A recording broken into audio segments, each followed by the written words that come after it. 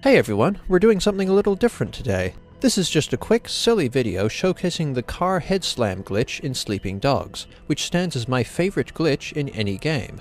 I'm using the Nightmare in North Point expansion to execute the glitch, but you can achieve the effect in the main game or either expansion.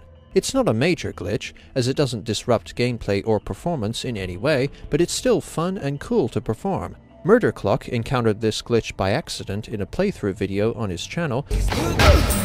What the fuck is going on? What the fuck was that? But I thought I'd provide a bit of a how-to on getting this glitch.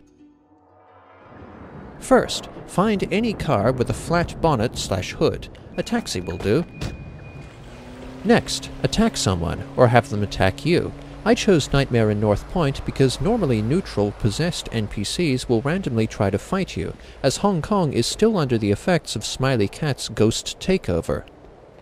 There aren't many today, it seems. Check the market. There will be a lot of shoppers trying to attack you. I know, I'll bring the car into the market. That'll cut down on running distance. Once you find a target, you need to weaken him or her to the point that a finishing blow or environmental attack would defeat the opponent.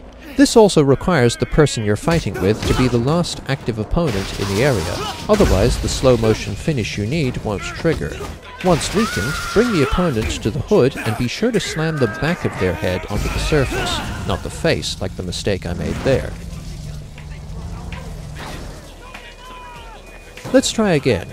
Weaken opponent, grab, head slam, bingo! See how the impact moved the whole car? That's awesome, but doing it in a narrow area is no fun. Let's take it to the streets again.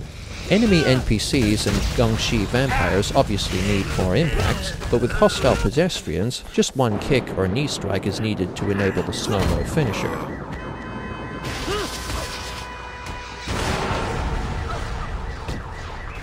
There you go. Cool, right? But we can do better.